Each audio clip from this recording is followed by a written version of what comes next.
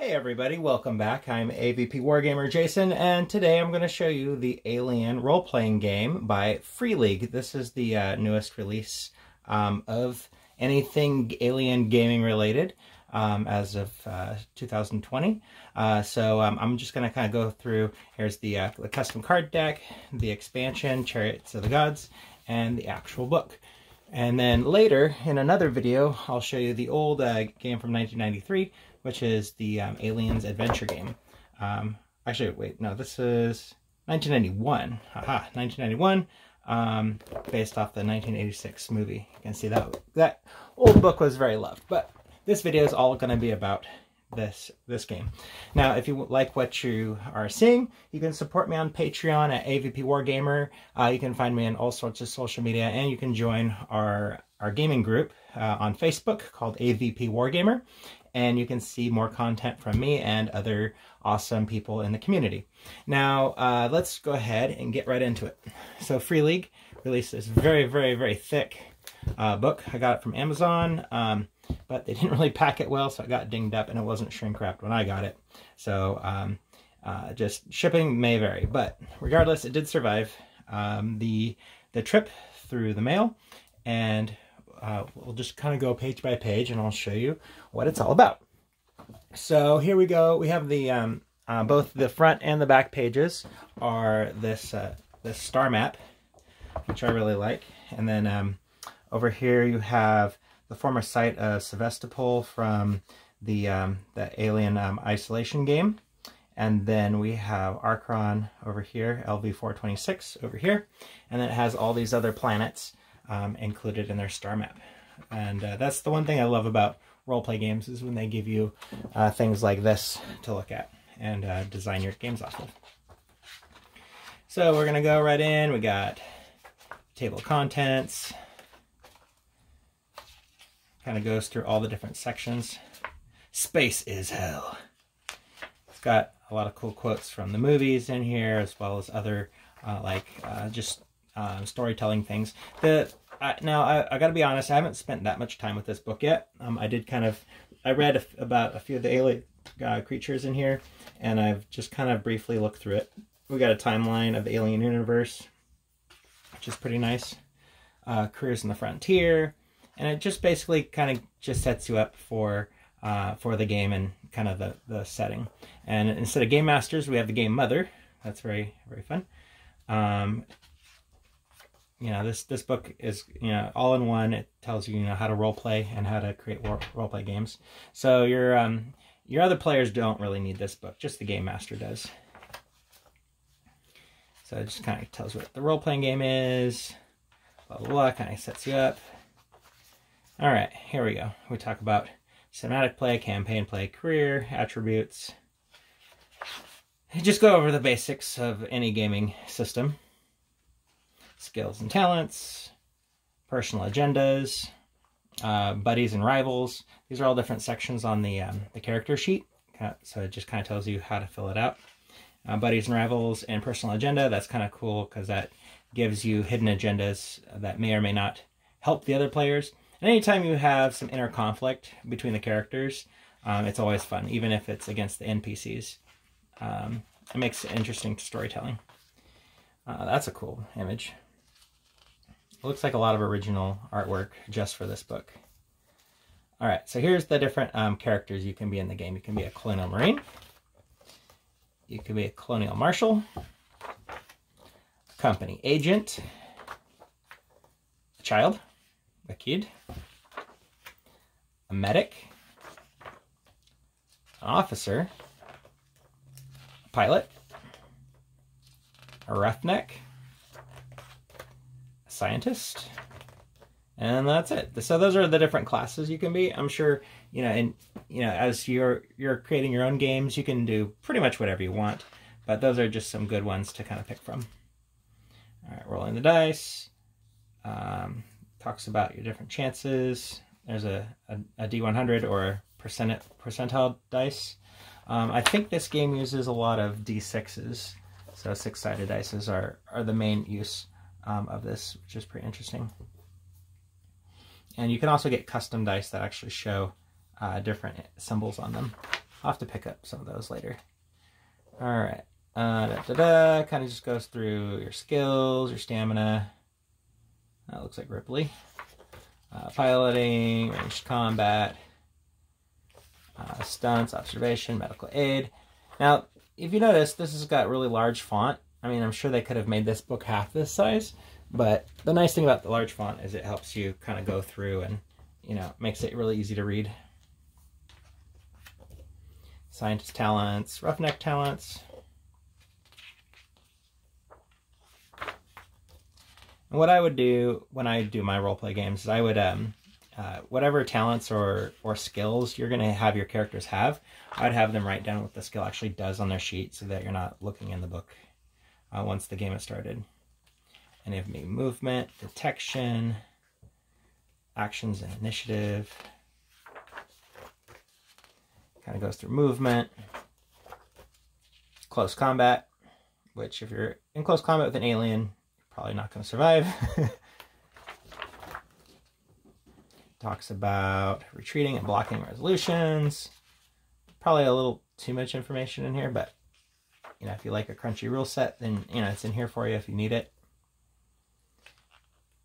More, I think, ammo cover, getting back up, critical injuries, dying. Here's a critical injury chart. It's a D66 chart, so you roll 2 dice and come up with whatever happens. So that's kind of fun, having those random tables. Stress and panic. Vacuum of space, freezing, exhaustion, diseases. It's got all kinds of stuff. It talks about synthetics, injuries on synthetics, vehicular combat. It's got stuff for aerial vehicles, damaged vehicles, space. It's got all sorts of vehicle stuff in here. Here we go, weapons and armor. Rifles. That's pretty cool. It tells you the cost of these items too, you know, how much they're worth. Got pulse rifles and different kinds of weapons that they have in the future here.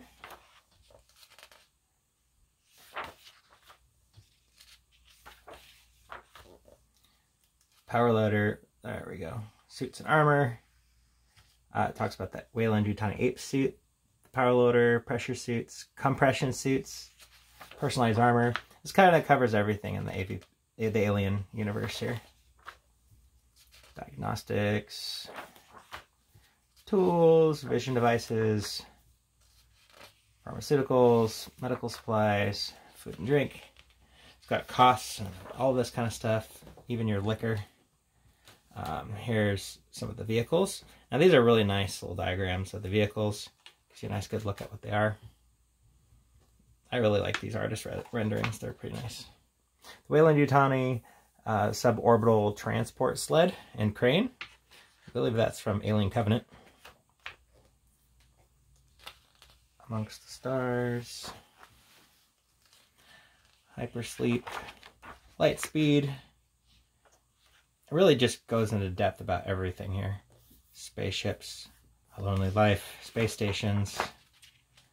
Talks about Archon, archaeological stations. Living quarters. Like, if you like the Alien movies, this is really cool just because it just goes so in depth on everything. I'm going to do some more videos on different kinds of resource books for the Alien universe. Even some of the game guides for, like, even the crappy game Aliens Colonial Marines. It's got really good write-ups on all the lore behind all the different companies, and it has maps and all kinds of cool stuff. So I think it's worth picking up. Cryo deck, docking bay, cargo bay, salvage crane. Okay, here we go. Here's just the prices of everything in the future.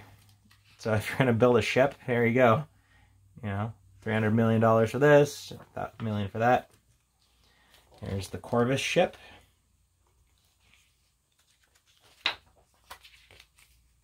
What it's armed with.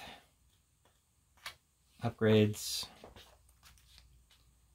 spaceships of 2183 AD.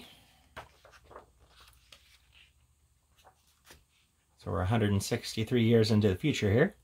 All right, different kinds of shuttles. Here's the Bison from the Nostromo, which is the towing vehicle. Talks about space combat. So if you want to have some ship battles, you can. Like, you don't even have to encounter an alien. You can just have some big corporate battles in space. And then here's the Sulaco. Actions, damages, reports, space combat rolls. This just keeps going on and on and on. It's got all kinds of stuff in it. All right. Your major job as Mother. Here's what you do as the Game Master. Yada yada. Themes. How to deal with stress and honor. How to set up fear.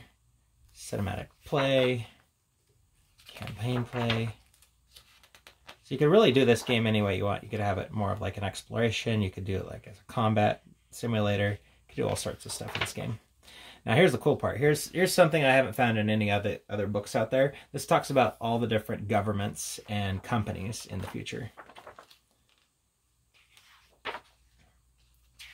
So you have the United Americas, what they're all about, and what their conflicts are. The Union of Progressive Peoples. The Independent Core System colonies. Interstellar Commerce Commission. The Weyland-Yutani Corporation. Let's see, Lazali Bionational. I think that's how you say that. Here's the company from Alien Isolation that makes the cheap synthetics. All right, now we get into systems and planets. So this just tells you like about different sectors and what planets there are on those sectors. Kind of goes through and tells you, you know, kind of what each section of the map is about. And the Fiora system and all of that. Hold on a second. There we go. The Outer Rim territories. Colonies. Different systems. Frontier.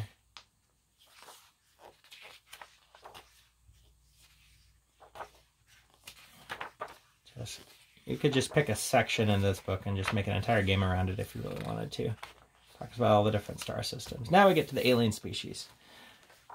All right, so we have the engineers talked about in here, kind of what they're all about, and about the black goo, what that's all about. The engineers' technology. It actually kind of explains them pretty well. The xenomorphs. Neomorph,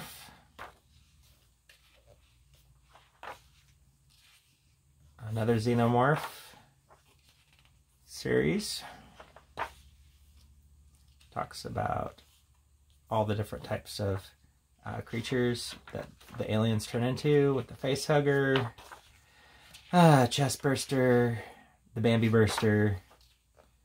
Gets into it about all the different breeds of xenomorphs. Even talks about drones and stalkers and the Crusher, the Praetorian. It covers everything, and this has got everything, even from AVP, from The Hunt Begins from Protos Games. It covers all those creatures in here as well, so that's pretty awesome. So if you need miniatures, you can obviously pull from that collection. All right, other species, the Swarm. Now the Swarm is kind of like a locust type of alien that it appeared in one of the books as a short story, and these creatures would basically strip everything down to the bare metal. So any organicness they would just strip down. Pretty dangerous. Harvesters. This is like a type of burrowing creature. We got lion worms. Makes me think of Doom, and then the sandworms. the Tanakan scorpions. And that's it. So not very many alien creatures in here. Just a few extras to kind of flavor it up, but it doesn't really get into it. All right, campaign play, teamwork. Talks about the Marines again, creating a star system. So you can create your own star systems and your own planets too, which is pretty awesome. I mean, we're exploring space here, so it's limitless of what you can do. Ice planet terrain tables. It's got all these different terrain tables. Company allegiances. So you could actually randomly roll up a lot of this stuff. You can randomly roll up jobs. So if you want a really random game, you can just roll for it. And all these tables help you roll up all those different things. So if you have no imagination, you can randomly generate all of that kind of stuff. Here's your encounter tables. Different terrain tables. Oh my gosh, this has got so many tables. Non-player characters. It's got just pre-made stats for just like marshals and managers and different kinds of scientists and experts. It's got a station overview. And then we get in some of the really cool stuff here. So we have our little diagram of the space station. You even have all the floors of the space station here. So if you really want to get into it, you, as the game master, can keep track of where the alien is in this station as the characters explore it, which would be pretty interesting to do. You know, you could have the alien randomly moving around, or you could have it deliberately moving around. It's up to you.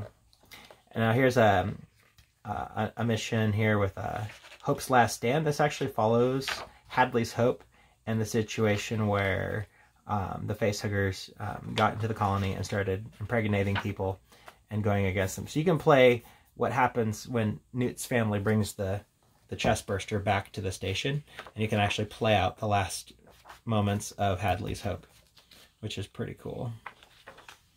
And it's got maps of Hadley's Hope, which I'm really grateful for, because before this diagram, the only places I've seen any maps of Hadley's Hope was in the Colonial Marines video game manual, which are the levels for that.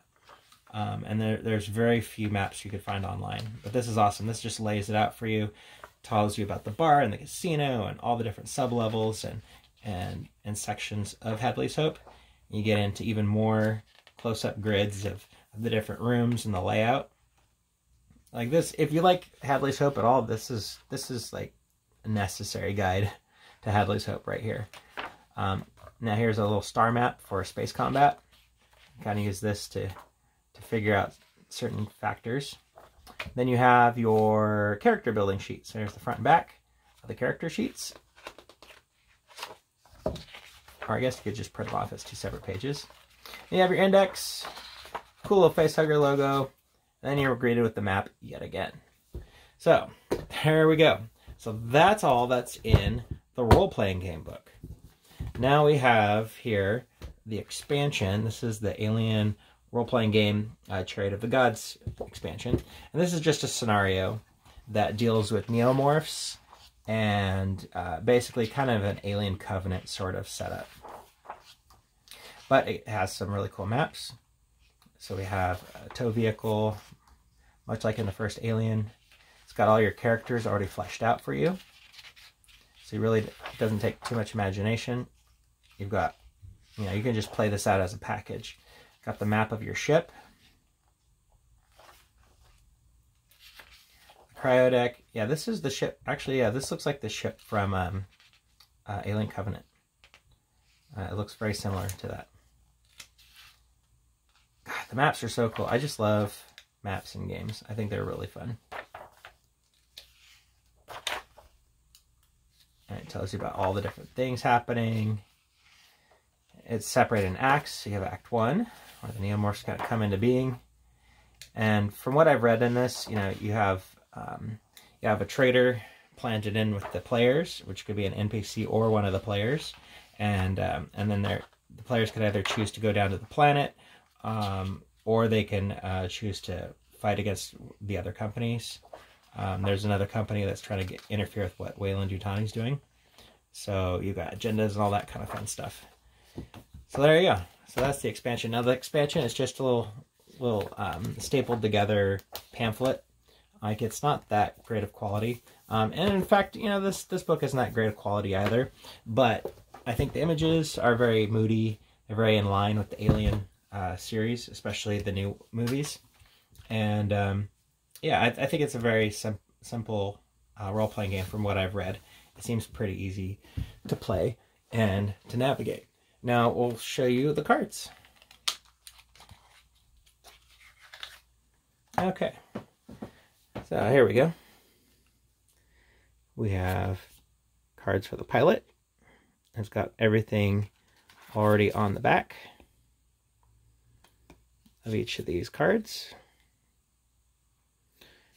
So it makes this really easy to play. So if you don't want to worry about character creation, just get the deck of cards and then got everything you already need written on the back of these cards for these guys. So if you want a simpler game where they don't have to fill out that big old character sheet, this gives you something to work with.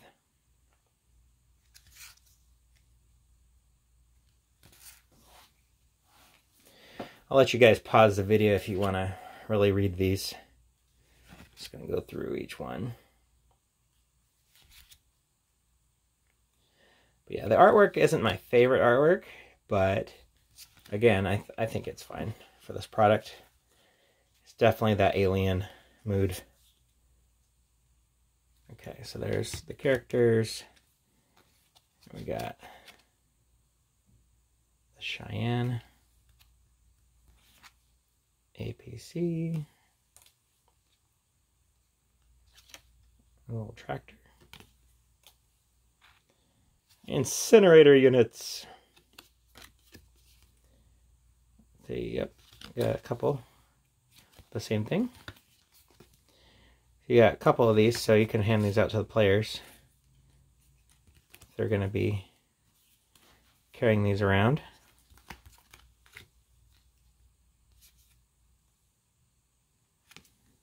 The cost. I'm really happy I got these. This will make ease of game go a lot faster. There's one thing I hate, it's looking up rules. And looking up rules, that's going to just slow down your game. Dude, $800 for a pulse rifle, not bad. Must not have terrible inflation in the future.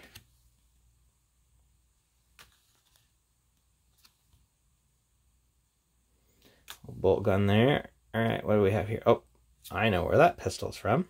It's from the first Alien movie. That Magnum revolver. That's pretty cool. Service pistol. Alright, let's see. Initiative cards. What are these about? Okay. So you can, instead of rolling for initiative, you can draw for initiative. There you go. So, that was Free League's Alien, the role-playing game. I hope this was informative. I hope this helps you out if you're looking at buying this product. And, oh wait, I have a couple cards stuck in here. Oh, I forgot this guy. Alright, so again, like I said, I hope this helps you decide if you want to buy this product. If you're an Alien fan, I highly recommend this product. I'm going to put a link to an Amazon thing in the description below. So if you do buy it, I might get a little kickback, which would be nice if you want to help me out. But yeah, so that you have these three products available. Also, there's dice that go with this. I've heard rumor that they're doing pre-orders right now for another campaign book set for a Colonial Marine battle. But again, if you want to do like the Hadley Hope scenario, that's pretty awesome. It's also got a spaceport scenario in here, and Chariot of the Gods does the Alien Covenant type of scenario. So I think that's it to say about this game. Check me back and I will show you more videos of more fun stuff.